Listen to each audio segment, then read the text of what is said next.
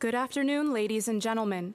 Welcome to the Medal of Honor induction ceremony in honor of Staff Sgt. David G. Bellavia. Staff Sgt. Bellavia was presented our nation's highest and most prestigious award for valor by the President of the United States, the Medal of Honor. This afternoon, he will formally be inducted into the Pentagon's most sacred place, the Hall of Heroes.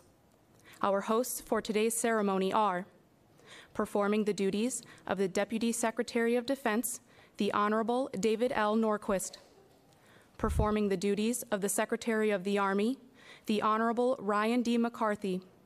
The Vice Chief of Staff of the Army, General James C. McConville. And the Sergeant Major of the Army, Daniel L. Daly. Ladies and gentlemen, please stand for the arrival of the official party and remain standing for the singing of our national anthem by Staff Sergeant Adiza Jabril and the invocation delivered by Chaplain Thomas Soljam.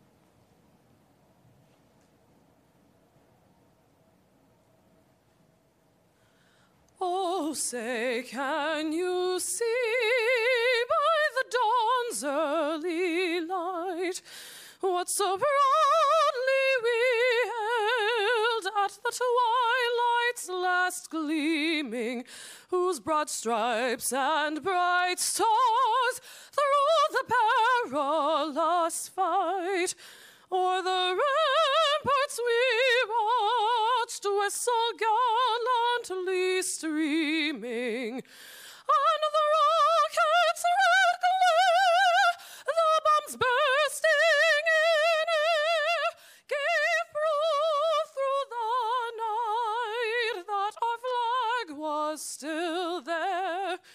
Oh, say does that star-spangled banner yet wave o'er the land of the free and the home of the brave?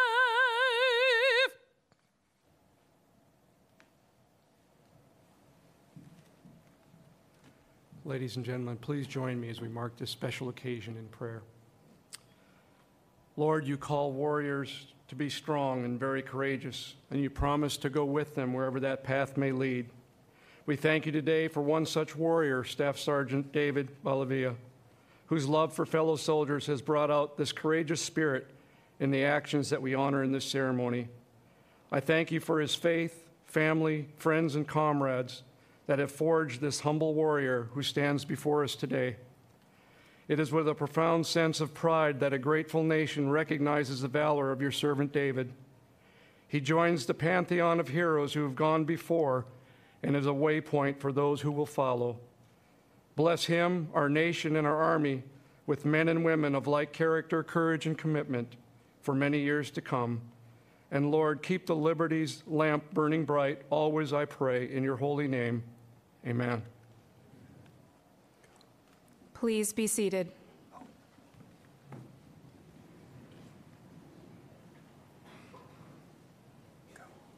Ladies and gentlemen, General McConville.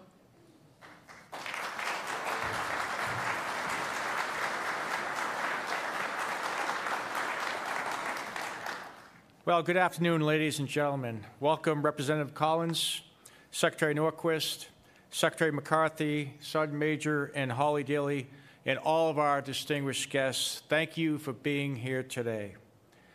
You know, there are some people who look for their heroes at sporting events.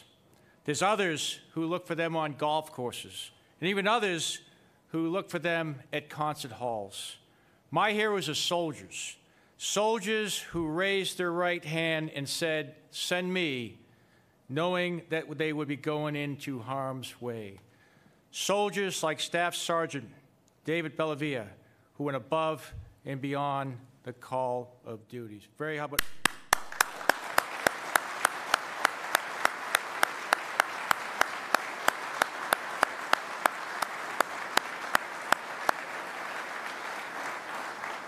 And as we honor David today, I want to recognize his family, his wife Deanna, his children, Evan Aiden, and Vivian, his mother, Marilyn, his brothers, Ran and Reverend Daniel, and I met them Monday night, and what a wonderful family. Thank you for being here and supporting David. I know this is kind of a challenging week, but it's very, very special to have you here. Yesterday, with the official award of the Medal of Honor at the White House, David Bellavia joined his distinguished group of national heroes who displayed conspicuous gallantry above the call of duty and under extraordinary circumstances. We're honored to have one other Medal of Honor recipient with us today, and that's Specialist 5, Jim McClugan. Sir, could you please stand so we could acknowledge you? Sir, it's great to have you here.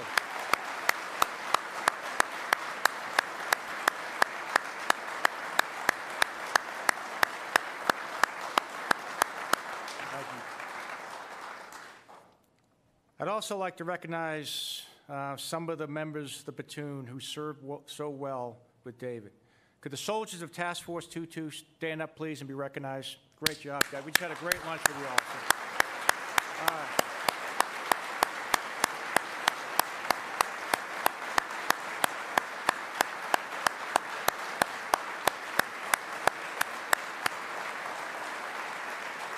All right. Thank you for making us so proud. And I also know we have some Gold Star family members here. We can never forget the loss of our loved ones. Could you please stand and allow us to recognize you?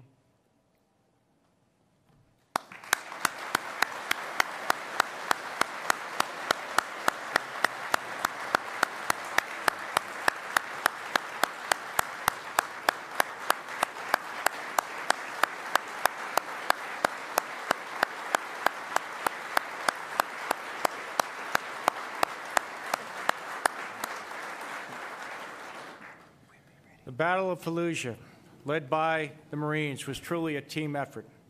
It was multinational, it was multi-service, it was multi-branch, it was multi-division.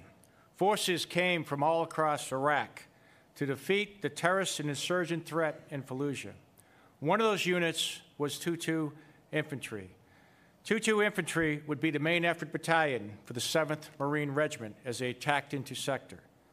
And although there were plenty of jets, fighters, and attack helicopters and fire support, this battle was won on the ground by the troops, and some of those troops are here today. This was won by the troops on the ground. And it was won by soldiers and Marines in close, tough combat. And again, it's great to have you all here today so we can recognize you for all of your heroism and what you did to represent this country so well.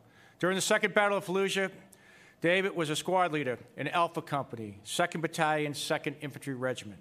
And on that 10th day in November 2004, he was leading his squad, conducting search and attack operations moving south through Fallujah. The squad had been engaged by small arms, RPG fires, and IEDs for 48 hours straight, clearing sectors as they moved. Their mission that night was to clear a block of 12 buildings where about 6 or more insurgents were thought to be taking shelter and dug in. A squad from his platoon entered to clear a building, and they were gauged by heavy enemy fire. They took casualties and were trapped inside. David recognized the danger and took immediate action. He exchanged his M16 for a second M249 squad automatic weapon and aggressively moved into the house. He laid intense fire on the insurgents, which allowed the squad to exit. Next, a Bradley fighting vehicle fired into the house to suppress the insurgents. Not knowing how many insurgents were still alive, David certainly re-entered with his M16. He knew he had to destroy the enemy to protect his soldiers, and that's exactly what he did. In the chaos, uncertainty, and intense close-quarters combat, David acted on his fearless determination and instincts. He ultimately eliminated 5 insurgents. His actions that day saved an entire squad, cleared an insurgent strongpoint, and saved members of his platoon from an imminent threat. That day also happened to be David's 29th birthday. David, your actions on that November day, at the risk of your own life, were well above and beyond the call of duty. Your actions inspire us and will continue to inspire future generations of Americans. Thanks for representing the best of America and the best of the Army well. I'm honored that you are a soldier for life. Thank you all for being here today, and I'd like to introduce Secretary McCarthy. Thank you very much.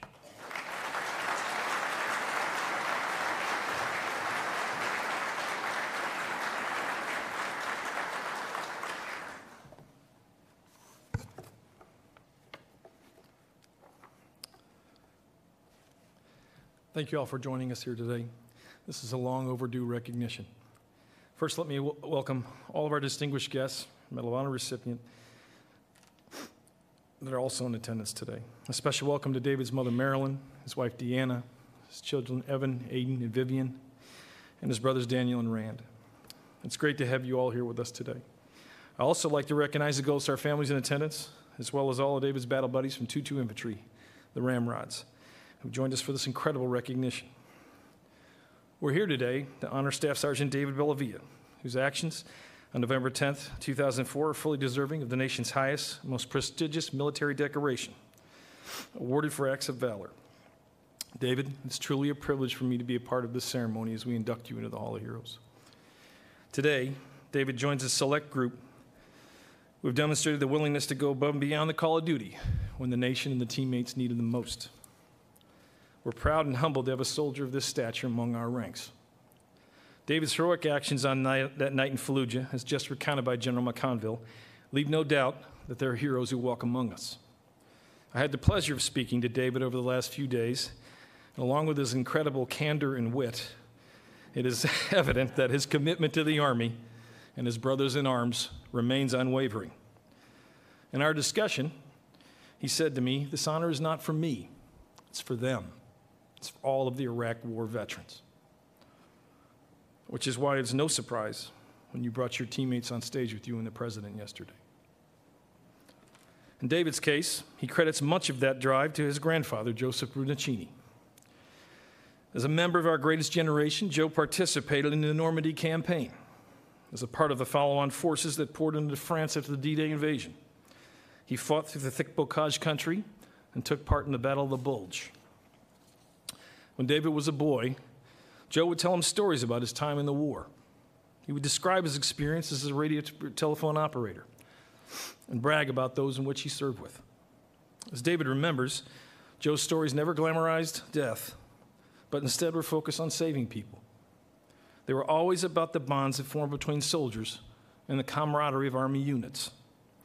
It was these stories that inspired David to serve.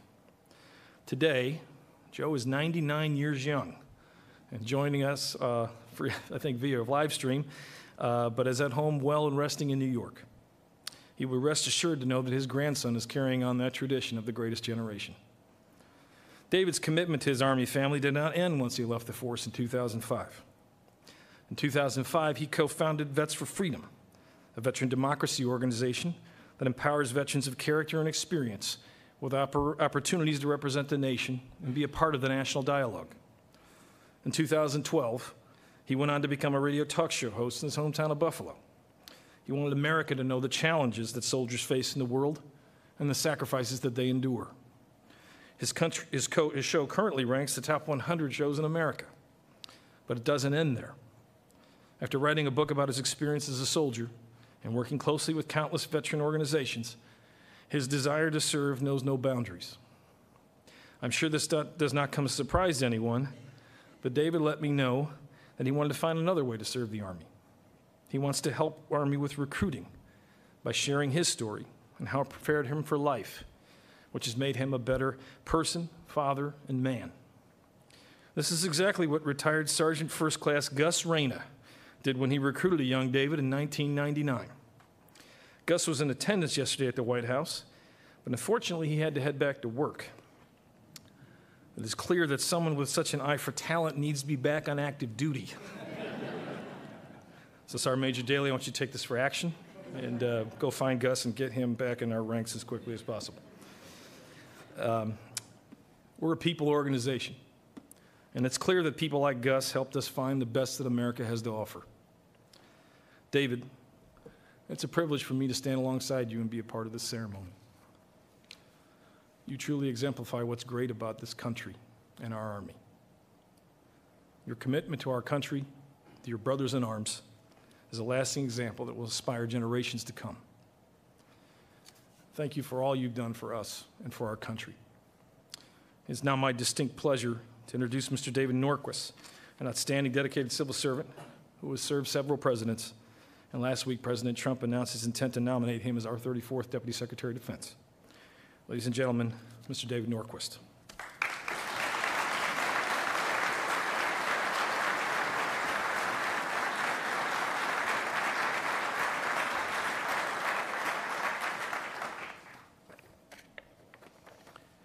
Distinguished guests, ladies and gentlemen, friends and family, welcome, and thank you for being here today to welcome Staff Sergeant David Bellavia to his rightful place in the Hall of Heroes. Sergeant Bellavia is the first living recipient of the Medal of Honor for actions taken during our Operation Iraqi Freedom. I want to offer a special welcome to David's mother, Marilyn, wife, Deanna, children, Evan, Aiden, and Vivian, and brothers, Daniel and Rand, as well as the Gold Star families in attendance and the many soldiers who served alongside David who are here today. It is an honor to be here with all of you today. Thank you for the service, and thank you for the sacrifice you have made for our nation. Today is special because today we reflect on the true meaning of courage, service, and selflessness, and honor a rare person who embodies them. There are many valorous stories of combat, but the Medal of Honor is unique. It is only awarded to the bravest among us, the noble and the selfless. Staff Sergeant Bellavia is one of them. We may use the term hero all the time, but there are, in fact, heroes among our heroes, and they are very rare. Since the Medal of Honor's creation in 1861, of the tens of millions who have served in the U.S. military, less than 3,600 medals have been awarded, each after painstaking deliberation and consideration. These are people who, when presented with the option, were willing to sacrifice themselves to protect others. This award is about offering these special souls our reverence as a nation and as a military, and ensuring that the best among us, their bravery, their sacrifice, and their selflessness is never forgotten. Now, where does that courage and selflessness come from? We often ask ourselves. It comes from their commitment to others and to the mission. For Staff Sergeant Bellavia, the son of a dentist from Jamestown, New York, and the youngest of 4 boys who grew up in Western New York, the desire to serve and protect those he loves runs deep and drove him to join the military after studying biology and theater at Franklin Pierce and the University of Buffalo. When asked about his inspiration for joining the Army, he points to the example set by his grandfather, who earned a Bronze Star while serving in the Army during the Normandy campaign. Staff Sergeant Bellavia continued with the tradition of joining the U.S. Army Infantry. He would eventually deploy to Iraq with Alpha Company Task Force 22 Infantry out of the 1st Infantry Division, the Big Red One. On November 10, 2004 in Fallujah, when his unit walked into an ambush, not only did David put himself at risk to give others the opportunity to exit the house, he chose to go back in and for half an hour fighting the remaining insurgents still inside. I had the honor and privilege of spending a little bit of time with David and his teammates, and I can tell you they are truly a band of brothers. The camaraderie of these men and the humility with which David approaches his heroic actions is inspiring. It comes at no surprise that he acted bravely and decisively to protect his fellow soldiers. That's what serving is all about, David says. It's all about the mission. Quote, "We're not looking for attention. We're here because our country needs us to be." When asked about his actions that day in Fallujah, David said, "I'm not the best shot, but at 5 feet, I'm pretty good." I'd say so. David would also ask us to push the spotlight from himself back to his unit. So David, consistent with that, let me highlight for the audience that the heroism displayed during the course of the Battle of Fallujah earned Task Force 2-2 the Presidential Unit Citation. So David and his fellow soldiers here today come from a task force of heroes, and we honor them. Now, David's willingness to sacrifice himself to protect those around him is fundamental to why we are all here, to protect each other and to protect our nation. We may spend a lot of time talking about weapon systems, technology, and doctrine, but our most important asset is the individual soldier, sailor, airman, and Marine, because at the point where the rubber meets the road, it all comes down to those individual men and women, their bravery, courage, professionalism, sense of duty, and selflessness, all of which were so remarkably exhibited by this great American. War has always been a human endeavor, and it is people like David who give us faith in our future. His actions resonate across time and space, inspiring us and fortifying our trust in ourselves, in our humanity, in our military, and in our nation. Our country is forever indebted to him, and this medal reflects the American people's understanding of a certain paradox. We only become truly great when we make ourselves the servants of others. David is a truly great man, and this nation is proud to call him one of our own. Thank you.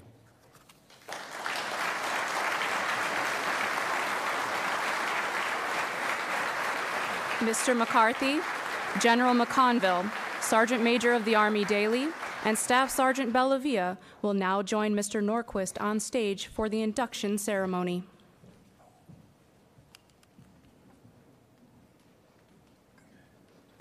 Ladies and gentlemen, please remain seated during the presentations.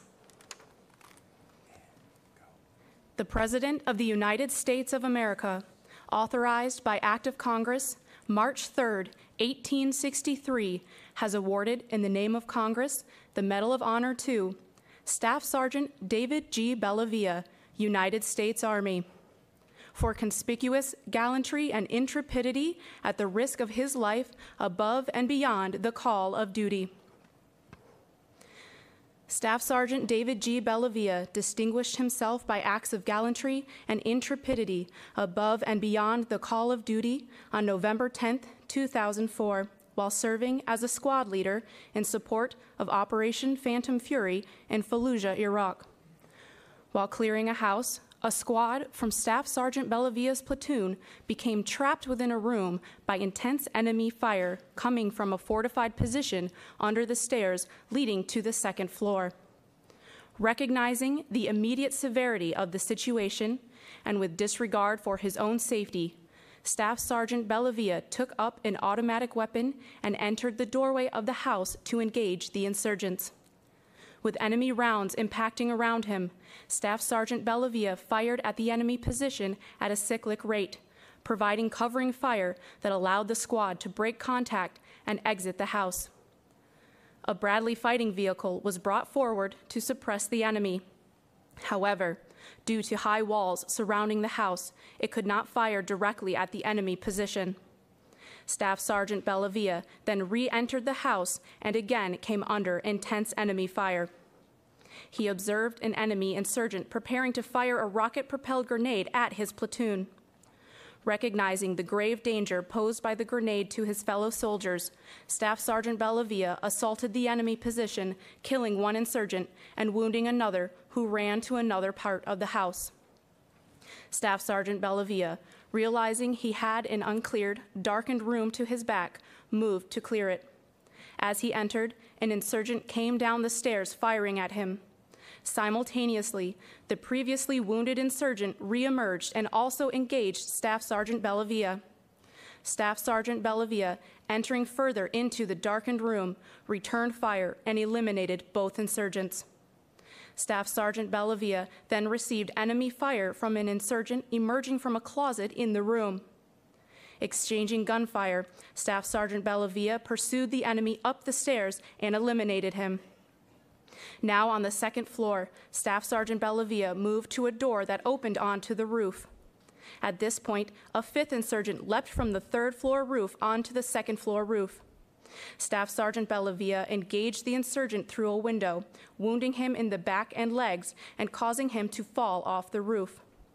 Acting on instinct to save the members of his platoon from an imminent threat, Staff Sergeant Bellavia ultimately cleared an entire enemy-filled house, destroyed 4 insurgents, and badly wounded a 5th.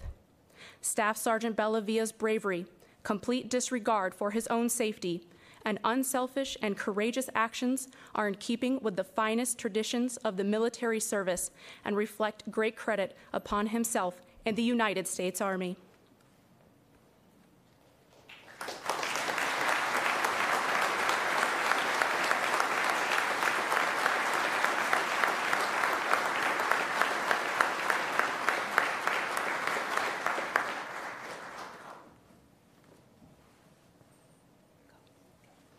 At this time, the Medal of Honor flag will be presented. On 23 October 2002, Public Law 107-248, Section 8143, established the Medal of Honor flag to recognize service members who have distinguished themselves by gallantry in action above and beyond the call of duty. The Medal of Honor flag commemorates the sacrifice and bloodshed for our freedoms and gives emphasis to the Medal of Honor being the highest award for valor by an individual serving in the armed forces of the United States. The light blue color with gold fringe bearing 13 white stars are adapted from the Medal of Honor ribbon.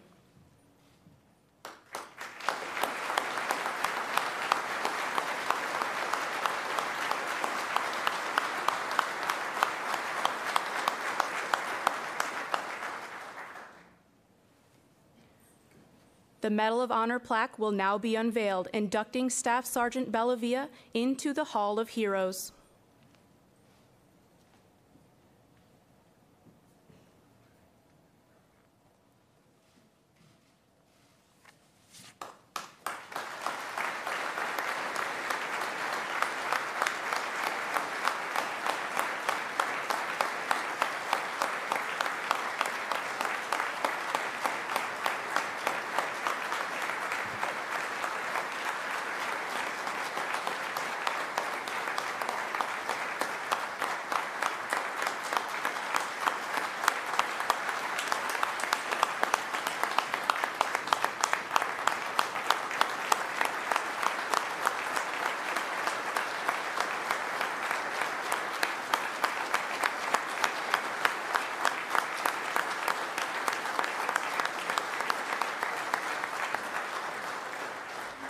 Thank you, Mr. Norquist, Mr. McCarthy, General McConville, and Sergeant Major Daly. Ladies and gentlemen, Staff Sergeant David G. Bellavia. Good afternoon. The Honorable David Norquist, performing the duties of Deputy Secretary of Defense. The Honorable Ryan McCarthy, performing the duties of Secretary of the Army. Vice Chief of Staff of the Army, General James McConville. Sergeant Major of the Army, Daniel Daly, and my Congressman, the Honorable Chris Collins, U.S. Representative of New York, from New York, Ramrods of 2-2 Infantry. There we go. Family, my mother, my brothers, Dan, Rand, Tim, Deanna, my kids, Evan, Aiden, and Vivian. Thank you for your support. Your presence and my good fortune to be able to share this occasion with my men, my family, my friends, has eased the awkwardness that I'm feeling right now. What's more, I'm especially proud of the recognition that this award brings to my unit, my leaders, and my peers of the mighty Ramrods of 2-2 Infantry, 3rd Brigade, 1st Infantry Division. Combatants bear witness to all aspects of the human condition. It reveals the darkest parts of the human soul while residing side by side with the most exalted characteristics, nobility, honor, valor, and God's grace. Why do American warriors under fire do what men have done since this nation's inception? This is a common thread that connects the militias of Lexington and Concord with the warriors of Fallujah. It is our love of nation, our way of life, and our love by those who we serve with side by side. We defend, we avenge, we sacrifice, we bleed, and we are willing to die for this unique creation, the United States of America. I am complete for having experienced that kind of sacrifice with my fellow men at arms, and those who died, they gave their lives for me. They gave their lives for you and countless citizens who will never know them. I'm talking about Sims, Falkenberg, Iwan, Gonzalez, Vandenberg, Madison, Gariantis, Schreck, Sizemore, Mock, Rosales, Cardenas, Sprayberry, and Pruitt. Those were our countrymen. Those are our friends. And these men will never get the chance to experience the cycle of life, the birth and growth of their children. They shall not grow old because they chose to stand in our place and face the enemy for us. It's not enough to acknowledge the fallen by name or just inscribe their names in marble as proof that they lived and died. To truly honor the fallen, we must acknowledge how and why they gave their lives. Their death wasn't a random act or a splash of misfortune. These men and women voluntarily put themselves in harm's way, prepared to die so that we may rest secured at home. They are the insurance policy that guarantees that our founding documents, our God-given rights, are more worthy than their own tomorrows. When the news that Falkenberg, Sims, Madison, and Iwan had fallen, the reaction, the shock, the disbelief, the grief, it was transformed into resolve and rage to complete the mission assigned to us and give us even greater tenacity under fire. Their sacrifice gave us clear focus to fight using a reserve that we never knew we had. We broke the will of our adversaries. The enemy was defeated. And because of that, we came home. For the infantrymen in combat, there is nobility and purpose in our lives, and that is unique. But we don't see ourselves as a people apart. We are America's warrior class. We are citizens of the United States and treasure this land more than any overseas posting. The Army provided me with purpose and appreciation for the blessing America has bestowed upon us all. I am forever grateful to the United States Army for making me able to count and cherish those blessings in a way that is unique to most and to those who wear the uniform. I think the uniform, I think my Army has made us all better men, fathers, employees, husbands, and citizens. The controversy that swirled over the Iraq War was not a departure from other wars that America has fought. Just a short distance from where I grew up in Orleans County, on the Canadian side of the Niagara River, it was settled by loyalists who supported King George. With the exception of the surprise attack on Pearl Harbor, open dissent has been at the core of our very being, and war has never been particularly a popular undertaking. American soldiers have never confused the United States with Sparta. The best leaders in battle become that way by being loyal and dutiful subordinates. We don't get a vote. We execute the lawful intent of our government. There is no political affiliation on our dog tags. We continue the warrior legacy of the United States without regard for adulation or unanimous approval either. The Iraqi veteran has maintained and in many circumstances far exceeded the highest traditions of military service to this great nation. Of the 1.5 million men and women who have served in Iraq, the valor they displayed was often subsumed by political rhetoric at home. But that in no way diminishes the accomplishment of our troops or the accomplishments of my generation at war. The award is recognition of that, and it should be seen as a validation of our efforts, not as a reward for the action of one individual in one house in Fallujah. When I think of Iraq, I think of Colin Fitz, man shot by 3 separate weapon systems. Nobody would have raised an eyebrow if Fitzy retired. Instead, Colin Fitz returns to combat duty for 2 more years to shed more blood for this nation that he loves. When I think of Iraq, I think of Chris Oley, the young saw gunner whose job it is to open doors and put down reflexive fire to people who happened to be shooting back at him. And he was able to do that because behind him was Sergeant Warren Mesa, ready to pull him out of that doorway and undoubtedly save his life. I have Chuck Knapp, my team leader. Chuck Knapp saved our entire 3rd Platoon Alpha Company 2-2 when he stopped us from entering a building-contained IED that would have killed all of us. I think about Max Field, my saw gunner, who asked our Doc Abernathy to fix his injured foot in the prone position so he could continue to knock down targets under fire while he was getting fixed up. My guy John Ruiz, who shielded the body of his buddy from incoming fire without fear of risk to himself.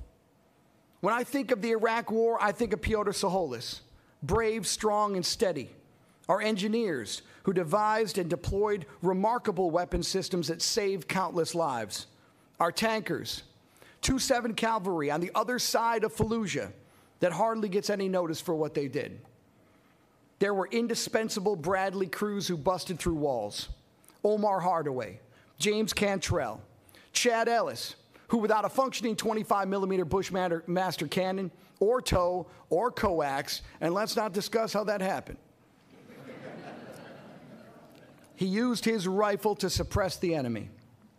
Corey Brown, the grizzly bear from Montana. Shane Gossard, humble, beautiful, kind. Brad Utasayer, Dalalu, the Bradley teams and those crews are the reason why children have fathers today. And those teams shielded our dismounts from rocket fire that were meant to take our lives. Corey McFadden, John Bandy, Wilson, Gary Fry, Kane. They never took a step backwards under fire.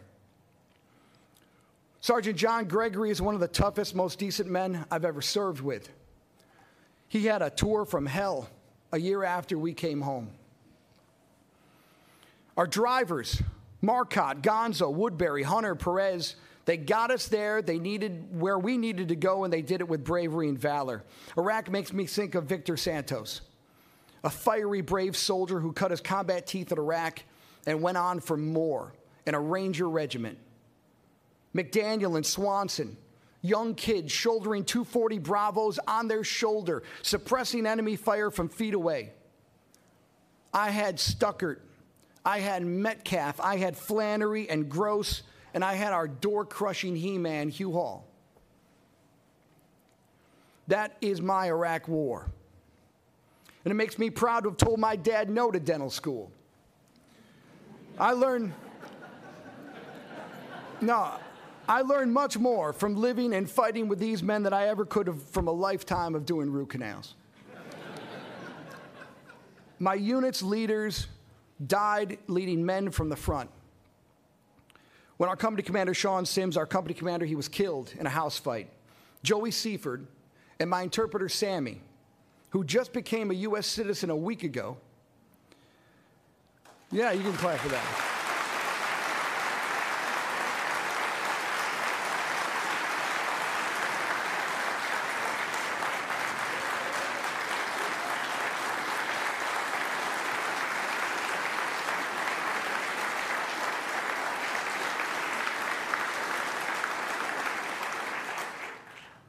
Joey Seaford and my interpreter, Sammy, were there to engage the enemy in efforts to save my company commander's life.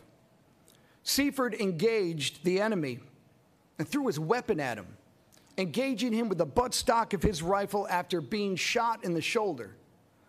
Travis Barretto and my 1st platoon fought their way to extract wounded and fallen ramrods under intense enemy fire. My Iraq War, I had Captain, now Colonel, Doug Walter. I had 1st Sergeant, retired Command Sergeant Major Peter Smith.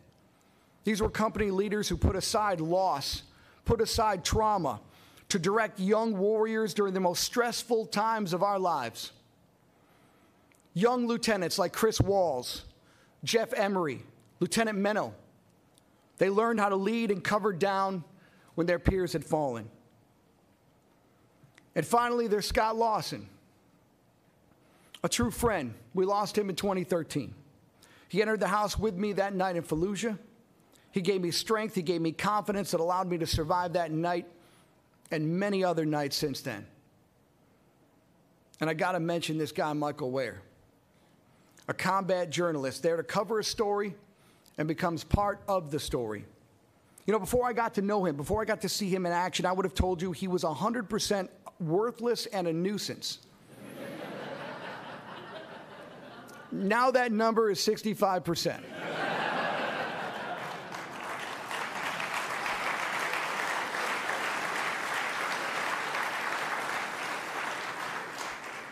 I was wrong. Michael Ware is now the Ernie Pyle of his generation. His reporting is a testament to what we all did.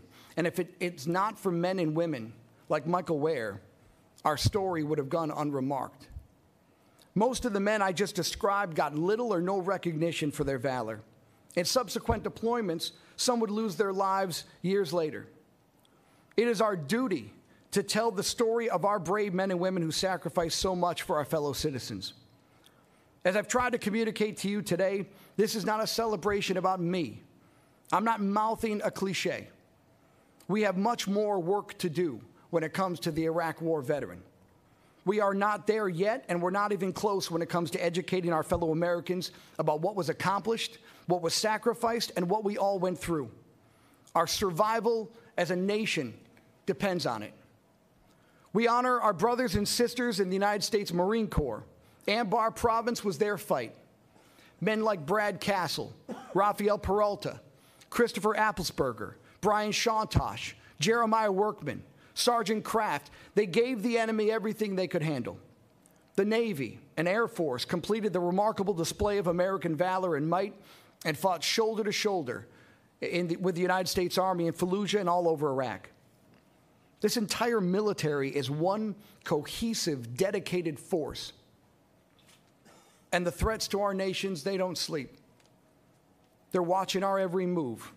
Iran, Russia, China, North Korea, ISIS, Al-Qaeda. They may be watching this right now. Our military should not be mistaken for a cable news gabfest show.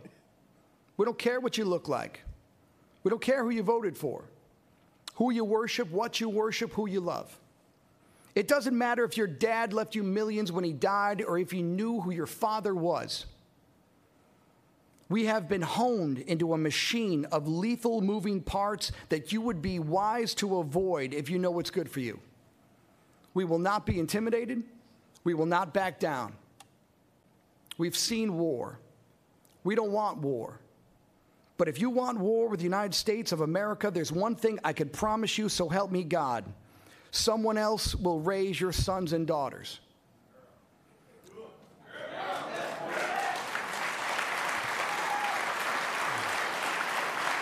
We fight so our children never have to. We fight for one day when our children and our enemies' children can discuss their differences without fear or loathing. We fight so that anyone out there thinking about raising arms against our citizens or allies realize the futility of attrition against a disciplined, professional, and lethal force built to withstand anything you can dream of throwing at us. Americans want this kind of country. Americans want this kind of world. And we stand ready to defend it, to protect us. So help us, God. May God bless this beautiful army. May God bless our Marine Corps, our Navy, our Air Force, and Coast Guard. May God bless our allies. And we already know that God blessed America because he gave us the greatest fighting force this world has ever seen, 2 Infantry of the 1st Infantry Division. Thank you, Ramrods, duty first, Dukes. Thank you very much.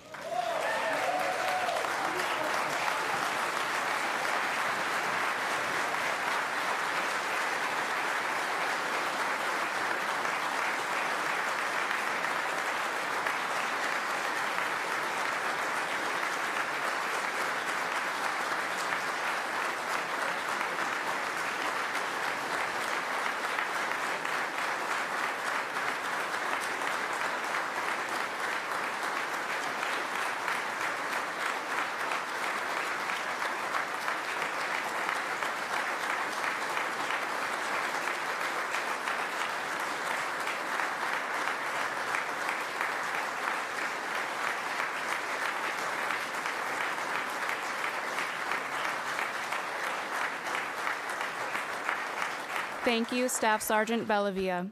Ladies and gentlemen, please remain standing and join in the singing of the Army Song. The words to the Army Song can be found in your program.